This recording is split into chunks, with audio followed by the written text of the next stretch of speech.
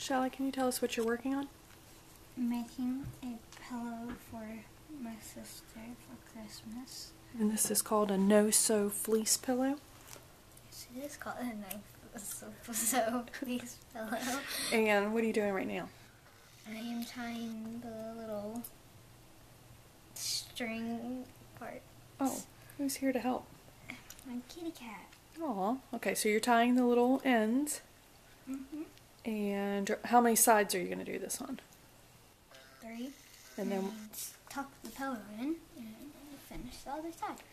oh, aren't you a professional? Good job. Show us how you tie those ends to make the fringe. You go, take the bottom one, go under, tuck it in, and pull.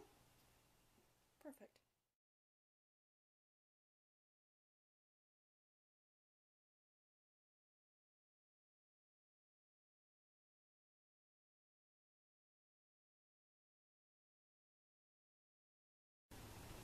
Alright, Shelly, we realized we had a little problem, so what did we have to go back and do?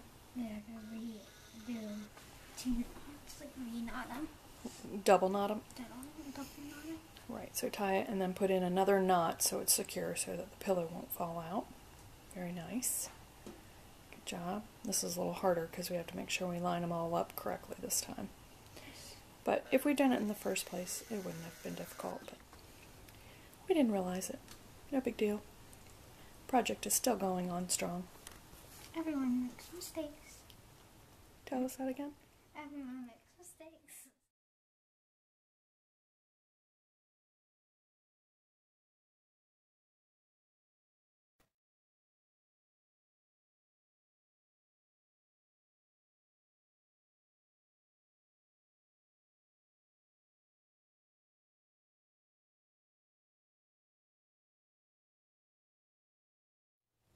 Now at this point, you are doing what, Shell? I am knotting them with the pillow inside right here. Good. So this is the final side and you're doing the double knots on these fringes. And has this been a pretty easy thing to do? We started out with 22-inch square fabric because we were putting a 12-inch pillow inside. So we added 10 inches to every side. So we had plenty. Then we marked off from the sides a 5-inch square in the middle so that we could cut the fringes up to that 5 inches all the way around. And we just made 1-inch fringes along the way. And